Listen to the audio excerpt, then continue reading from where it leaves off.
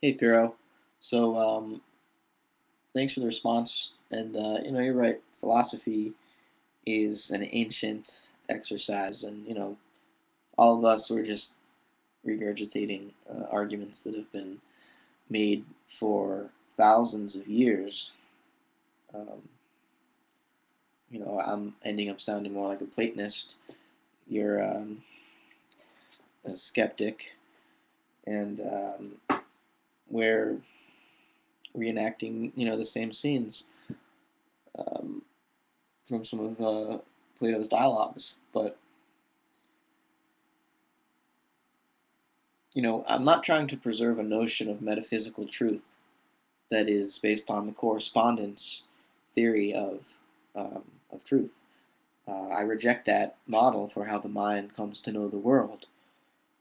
Um, Truth is not a dualistic relationship between a representation, a mental representation, and an object in the external world. Um, for me, metaphysically speaking, I wouldn't set up the nature of our experience in that way.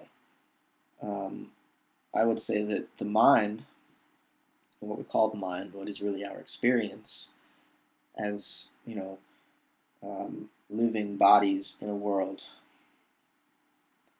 uh, its mind is related to the world, not in terms of some internal substance inside of an external substance that surrounds it.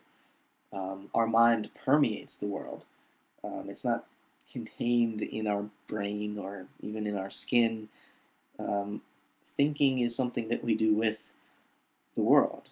Just like we learn to count with our fingers, we learn to think in large part by learning to speak and learning to write and learning to talk with one another. That's how we come to have ideas. Um, but now,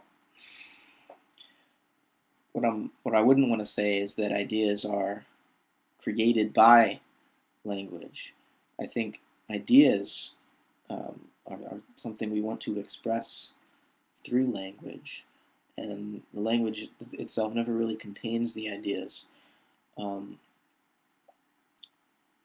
and, just to make it clear why I think metaphysics are important, if we're going to define, if we're going to describe how the mind relates to the world, or how knowledge is possible, we have to establish, first of all, what mind is and what the world is.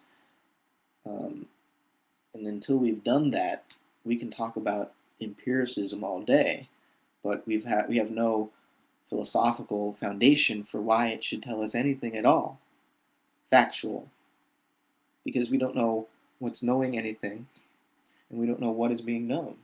We just assume that this process of collecting facts can go on.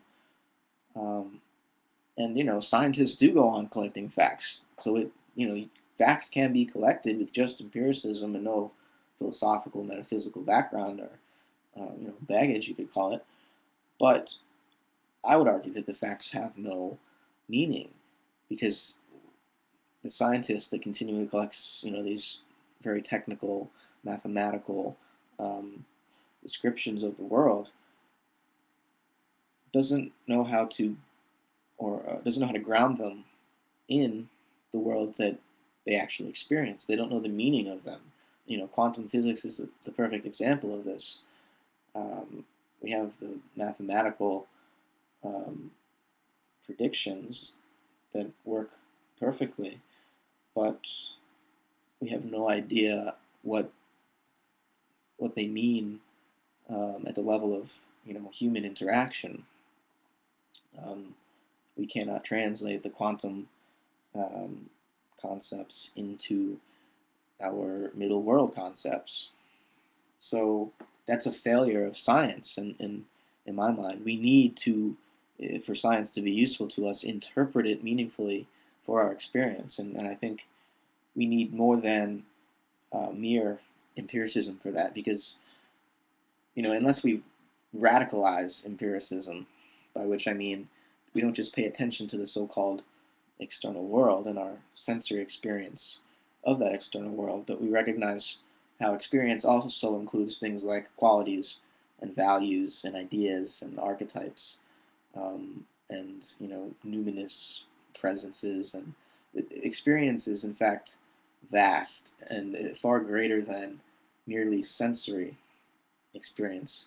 And to my mind, uh, experience is so vast that the sensory sphere should not, and what we experience in the sensory sphere, like, what we call inert objective matter, we should not think that everything, all of the rest of our experience, can somehow be reduced to what is experienced in the sensory realm. That would be a mistake in my opinion.